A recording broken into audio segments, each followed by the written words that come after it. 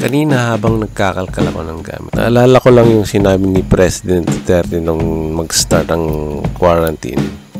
Pwede kayong magbakasyon dyan lang sa bahay. I'm sure may mga bagay-bagay dyan sa bahay na hindi pa rin yung nakita. So kanina nakita ko tong ancient phone ko. Nabili ko to nung 2007 sa South Korea. Nagamit ko siya hanggang 2012. Wala nun, di na siya nagamit ulit. Ngayon, titingnan natin kung gagana pa ito.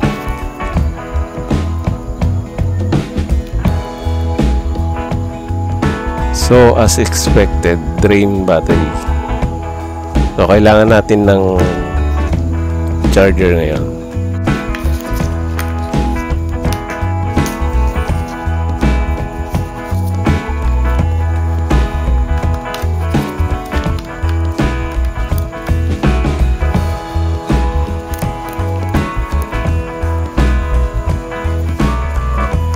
Pag nag-red tong ilaw ng charger, it means nag-charge na siya.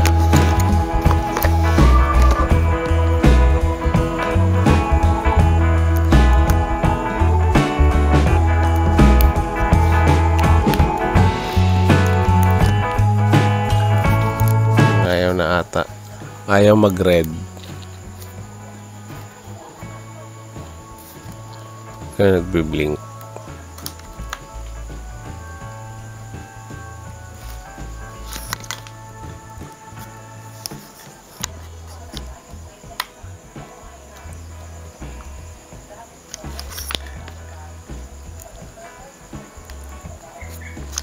Try na lang. Uy.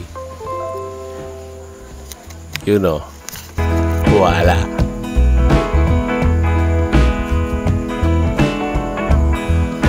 Samsung.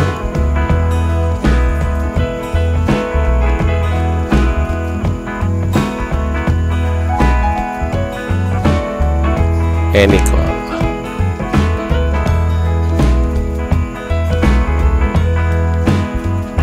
Ang akong sweetie. So guys, balikan ko kayo, no? Titingnan natin kung anong files yung mariretrieve natin dito. Pero bago tayo tumuloy, shoutout muna sa top 5 comments ng mga nakaraang videos ko. Shoutout kay Julie's Modern Kitchen. Thank you for sharing this tutorial. Keep it up, kabayan. Kay Simple Grave Heart, thank you for sharing some ideas, sir. It's one of my dreams to have a fish pond.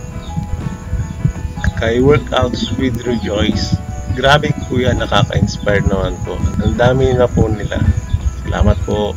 Kay Charles Moto Vlog, salamat sa pag-share ng inyong kalaman, idol. Very helpful sa mga goldfish owner. From Manny Rodrigo PH, that was very informative and entertaining. Galing niyo po, kudos. First sets of files na na-retrieve natin ay nung nagpunta kami sa Everland theme park, bali sa South Korea din to. Bali nakasakay kami sa cable car packet ng kanilang mini zoo. Kasi nasa taas yung mini zoo ng Everland theme park. So was expected 2007. Wala pang masyadong mga smartphone nun. Kaya yung quality ng video medyo hindi ganong maganda.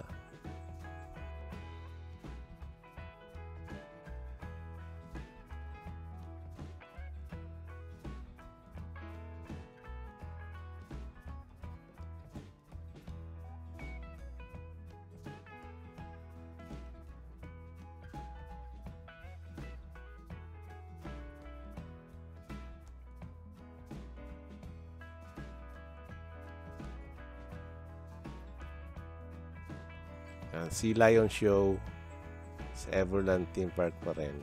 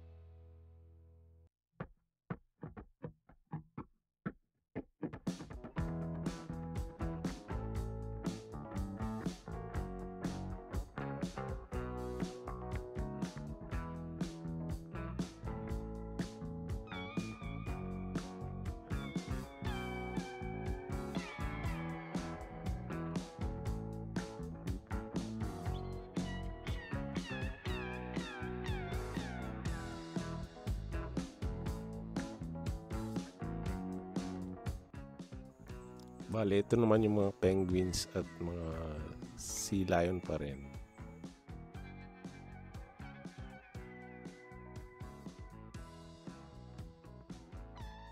Yan, si ate nagbibigay ng galunggong.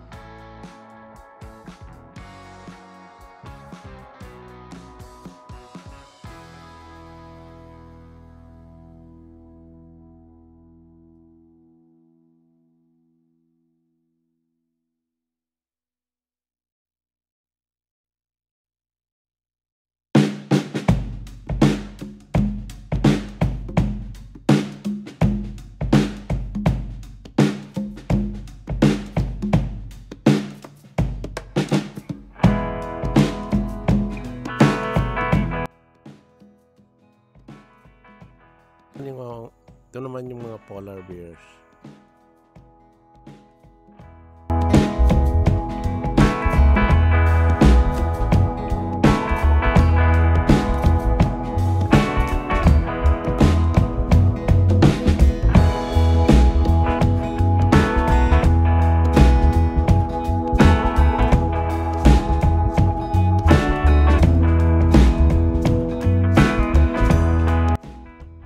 Tapos, pababa na rin kami yan.